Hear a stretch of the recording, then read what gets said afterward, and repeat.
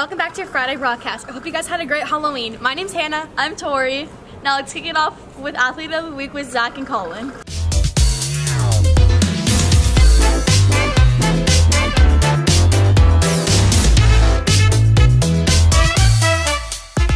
What's up, Titans? I'm here with your Athlete of the Week, Colin McCann. What sport do you play, Colin? I play football.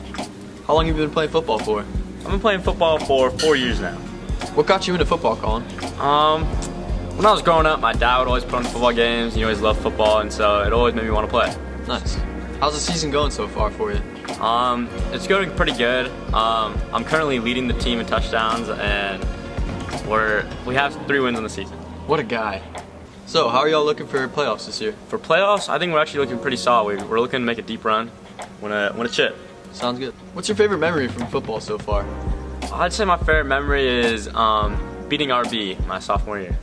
That's all for this week, Titans. Let's send it on back to Hannah Roby. Good job, guys. Now let's send it off to activities review with Jaden and Brinley.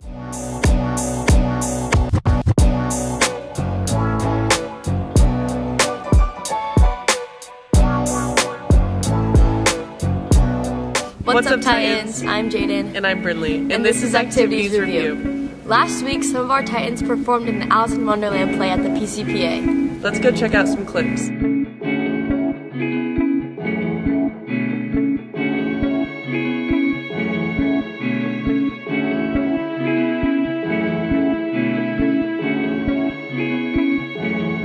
Incredible performance, Titans. Hey, Brinley, have you noticed how colorful campus is recently? Yeah, I actually have. What's it for? I heard that the classes were decorating campus to celebrate Dia de los Muertos. I think we should go walk around and check it out. Seems like a good idea.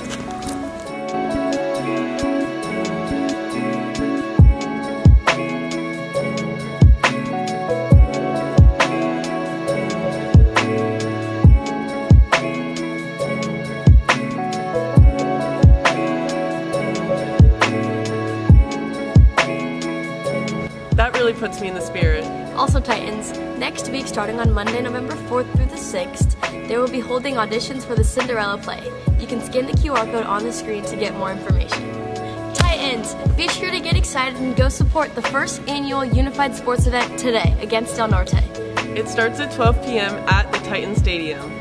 Be there or be square. Go green. That's all we have for this week, Titans. Now let's wave it on back to the anchors.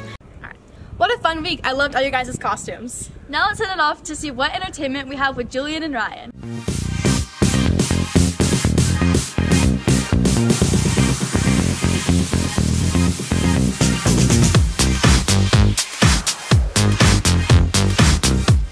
What's up, Titans? My name's Julian. And I'm Ryan. And we're Poly Entertainment. Today we're going to be bringing 4 new things to you. The new AMC movie coming to you, Titans, is Red One. Evening, ladies. What are you so excited about? Of course, your boyfriend's here. Okay. That movie looks exciting, Ryan. And a new Netflix TV show coming to you is Stranger Things. The city is burning. I can't lie, I can't pretend. Dang, Julian, this new season's gonna go down in the books. Definitely is, Ryan. And song of the week is Jamming by Bob Marley. We're jamming. I wanna jam it with you. That song is a classic, Ryan. Yeah, it is. And a concert coming to San Diego this week, Sabrina Carpenter.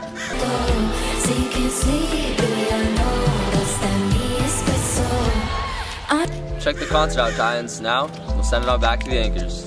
What a great pick. Now let's send it up to Tot and Molly with Como Cookie Review.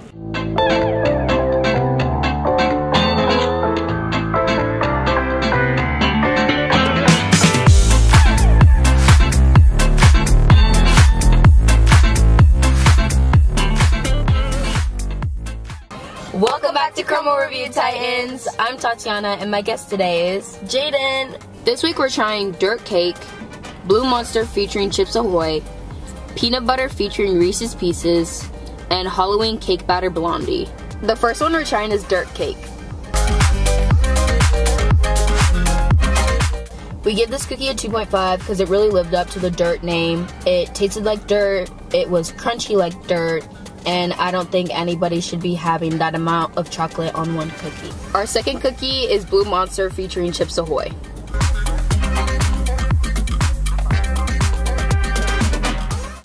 Overall, we give this cookie a 5.5 out of 10 because there's too much frosting for the cookie, but it has a good texture and I like that it's chilled. Our third cookie we're trying is peanut butter featuring Reese's Pieces.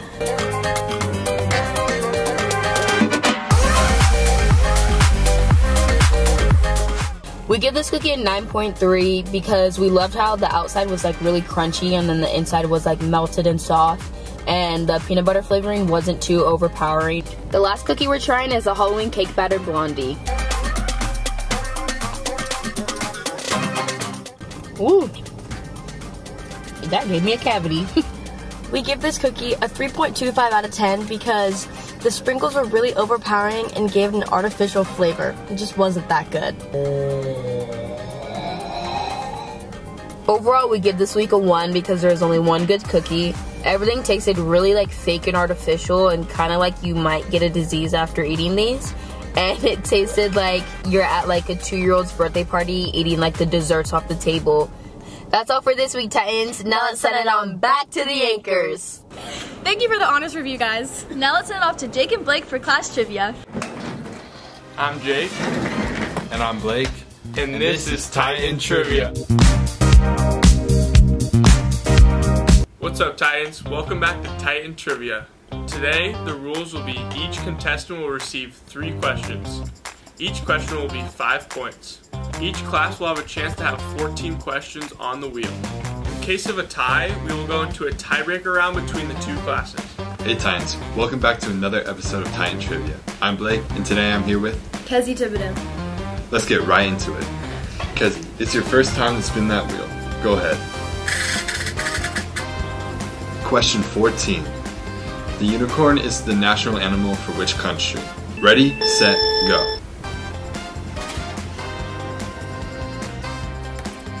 Australia? That is incorrect. The correct answer was Scotland. Spin that wheel for your second question. Question 12. What is the least common color of M&Ms? Ready, set, go. Yellow? That is incorrect. The correct answer was brown. This is your last question. Spin that wheel. Question 3. What is a group of flamingos called? Ready, set, go. A flock? That is incorrect. The correct answer was a flamboyance. Kaechele receives 0 points for the junior class. Better luck next time. Now let's send it on back to the anchors. Great job, guys. That's all we have for this week, Titans. Have a great weekend. Peace out, Power!